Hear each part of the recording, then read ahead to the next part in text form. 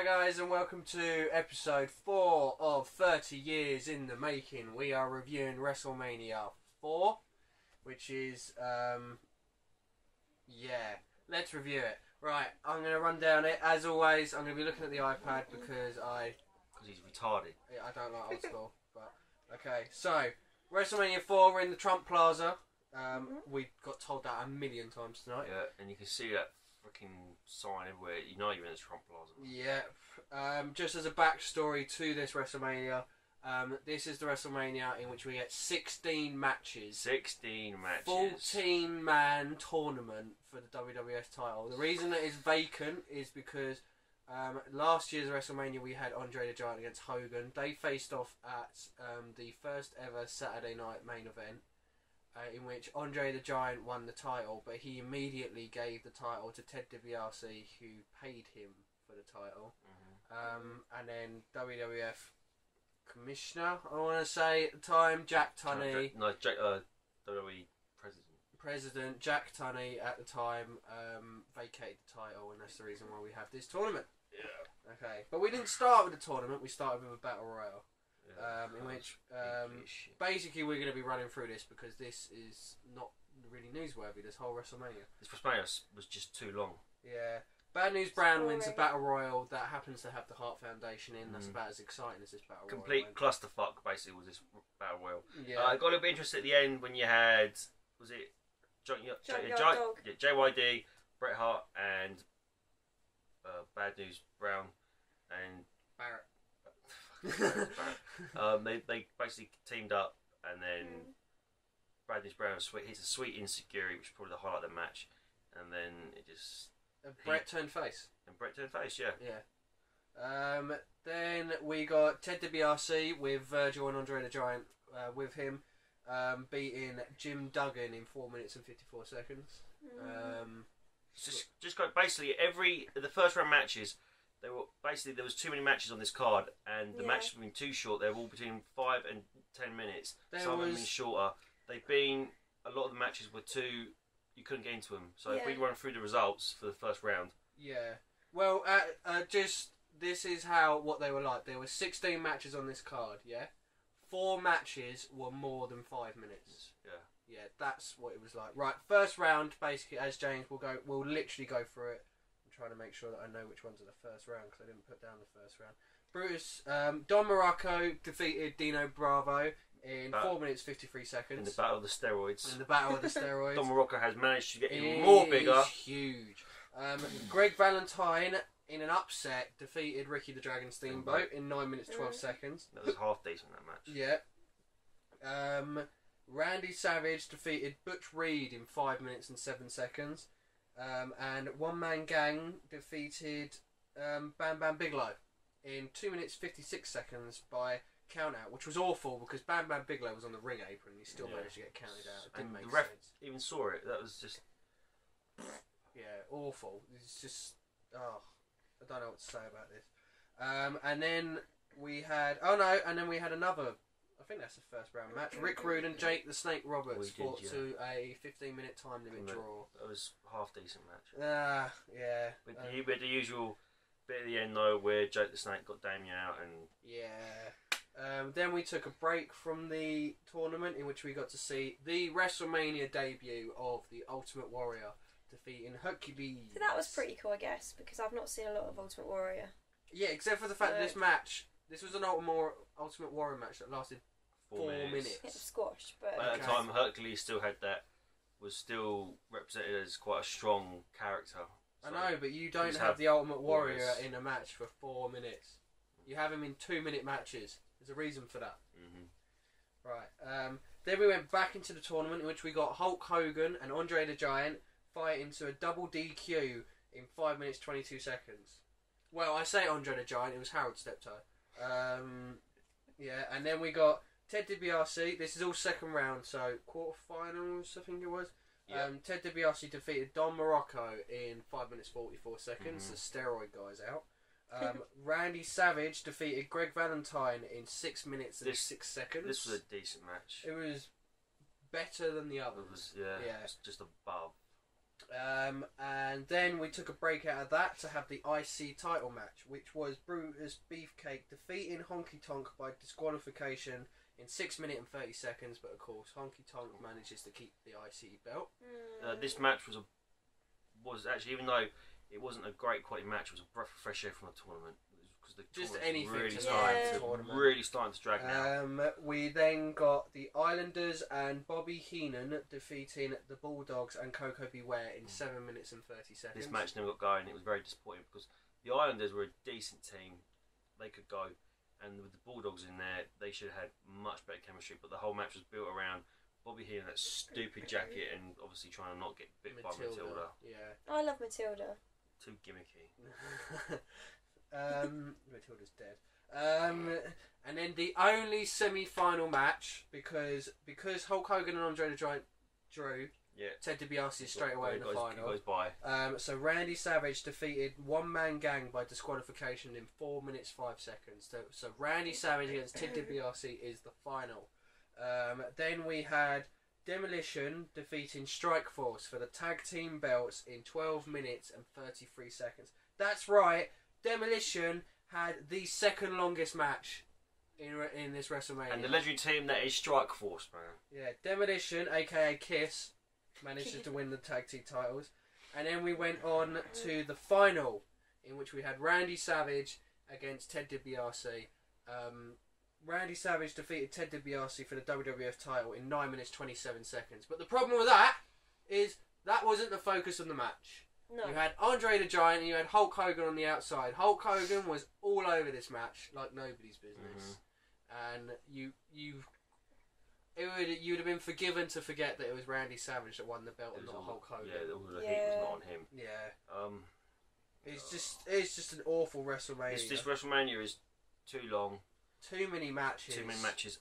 This is why tournaments don't work. If you go back through the history of, like, I don't know if in the past, like you look at the Survivor Series with the tournament. Just any tournaments on pay-per-view. Deadly Game tournament. The Deadly Games tournament. Oh my god, that was awful as well. But they do one tournament well. It's King of the Ring. Yeah, but that's even spaced out. Yeah. But then that's in part of storyline. But this was just all crammed into one, and it was just long to watch. I'd lost interest probably on the third match on the card, man. Yeah, which doesn't help because you got Randy Savage and Ricky Steamboat. Yeah. Ricky Steamboat went out in the first round. The matches. The problem with tonight was the matches were just too short. Yeah, there should have been half as many matches and better booking. Yeah, which is obviously what happens later on. You couldn't get into the matches because once you started getting into it, it was like. But when it seemed like the guys as well, everyone just the wrestlers tonight up and down the card just. I don't know. No one clicked. It was forgettable, wasn't it? Oh god, this WrestleMania. Looking back from when we getting buzzed about WrestleMania 3, saying WrestleMania magic and everything's like we're buzzing again. This was freaking. We lost all the magic again. Apart from like obviously the appearance, the entrances, people we get up for like obviously Randy Savage, his theme, Ultimate Warrior coming out and Hogan. Apart from that, it was all. Yeah, I mean you did have the one WrestleMania moment that was Andre the Giant grabbing that fucking annoying guy. I can't even remember his name by the throat and shaking. Mr. Baseball, what was his name? Urkel. It was Urkel. Yeah. And Vanna White as well. She was. I'm having awful. A great time. Basically, in between like each end of each round, Howard Finkel will go back to a backstage segment with this bird called Vanna White, and they talk about what she thought about each of the matches and each superstar. Man, she didn't have a fucking clue who anyone was. She looked bored stiff. She looked a bit nervous, and then suddenly she'd be putting on this big smile because the camera was on her. Who was that guy who looked somewhere between Hulk Hogan and Dude Love? Because he's a weirdo. That was superstar Billy Graham. He's oh no, are you talking about Ted DiBiase? No, superstar Billy Graham. Oh, okay, yeah, superstar. And he's got like the tie-dye top. He looks like Dude Love. Loads of people look like so many other people though in this one, didn't they? I think this thing is the weird thing with this WrestleMania is you've got so many old veterans that are hanging about still, and you can see a lot of where that next generation of the 80s. The late 80s, early 90s got their influences from them guys. Really, really funny. Well, I mean, I find it still strange that we're looking back and we're seeing Bret Hart in the opening match. Yeah. That's weird. And this is just like, this is just hard now. This hasn't aged well at all, this WrestleMania, man. This one hasn't got the magic. This one hasn't got a great match on it. It's just... Phrase of the night? It's got to be. What was it? I talk about guys with bodies. You know, because we don't like to talk about guys without bodies. No, was it like I like guys with bodies? Gorilla Monsoon. I like guys with bodies. Yeah, I like. Don't forget a load of limbs out in the fucking ring. Don't forget the one in the final as well. Who wants it the worst? Worst, yeah. Yeah. Gorilla Monsoon, man, was not on form tonight. He was awful. I think he'd been at the bar before. No. Show. I mean, just as a little thing for people at home, we discussed it during the WrestleMania, just to show the age of this WrestleMania. Here's a few stars. We are 3 WrestleManias away from Undertaker and Shawn Michaels debuting, 4 away from Owen Hart. That's 8 away from Stone Cold and Triple H, 9 from The Rock. And for all you guys that only know new wrestling, we are 16 Manias away from John 16 Cena. years, And man. 19 away from CM Punk. That's how far back we're starting. And we just... It hurts. It really hurts. I can't wait to get to the teens when it gets really And good. they're going to get gradually longer, aren't they? I mean, Yeah. I just can't wait to get to when we start getting a bit more better in-ring work, because we're still getting that clunky, bumpy, old, everyone's roided up, just You can tell big man people are on style. steroids. Or, I mean, look at David Boy Smith, Butch Reed, Don Morocco. Everyone's gassed up, man. Yeah. Hogan. I mean, even Savage, you can tell, has been having some. I mean, it's just fucking awful, man. No one can move around. Dynamite Kid just looks like a fucking... Someone just got a basketball and... Oh, another little thing I have to say. Dynamite Kid showed his promo skills tonight. Oh, God. They were not good.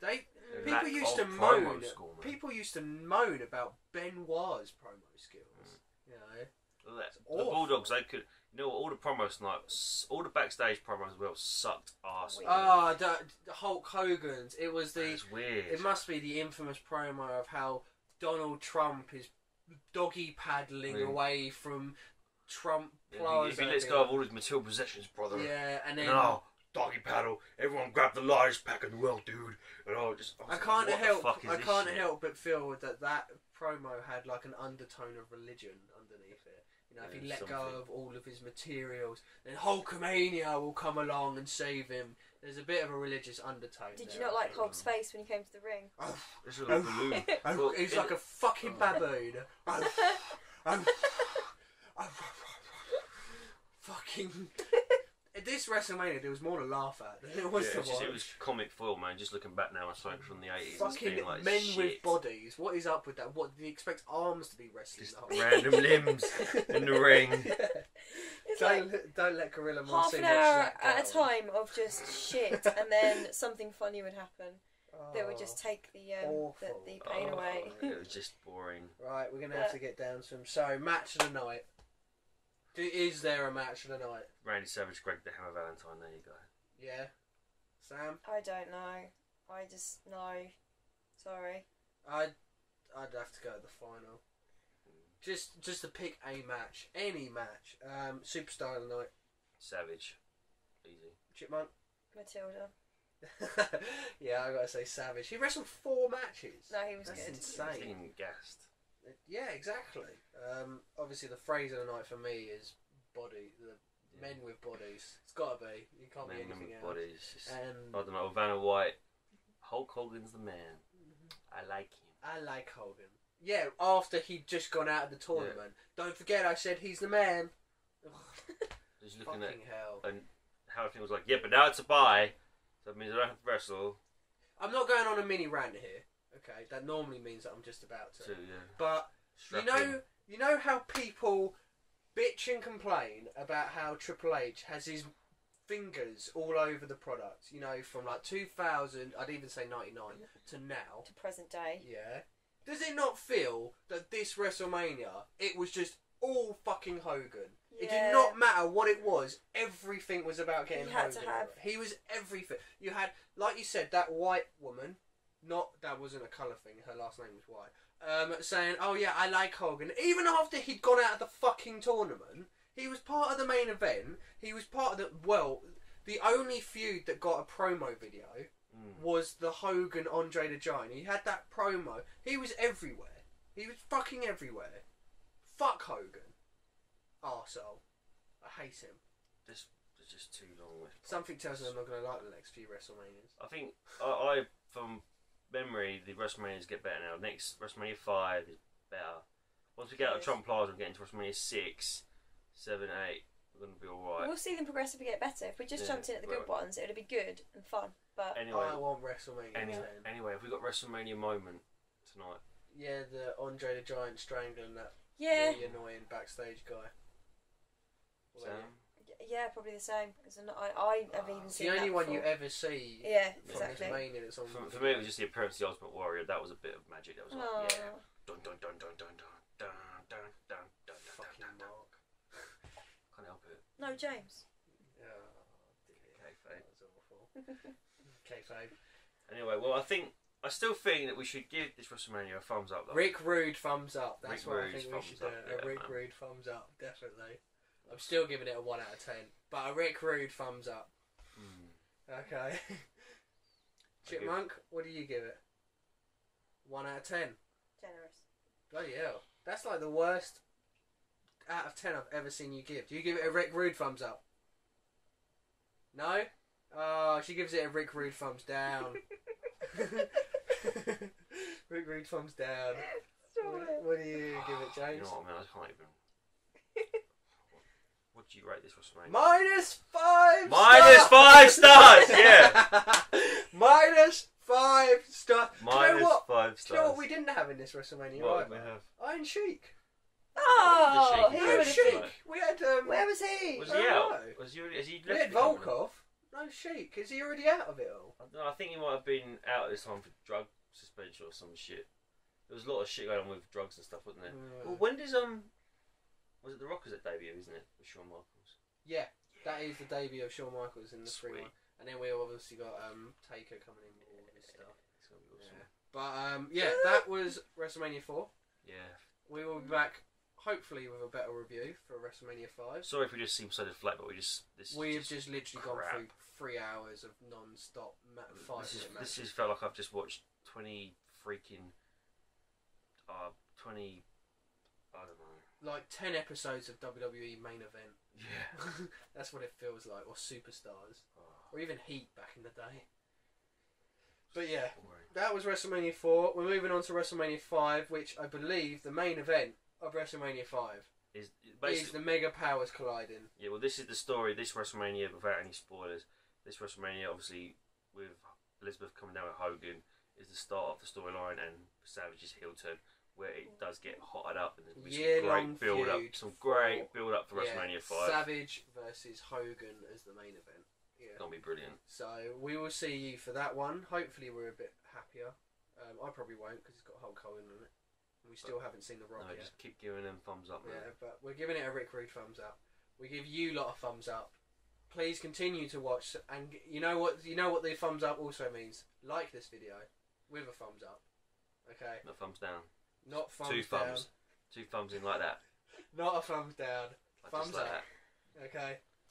So we will see you tomorrow for WrestleMania 5. Bye.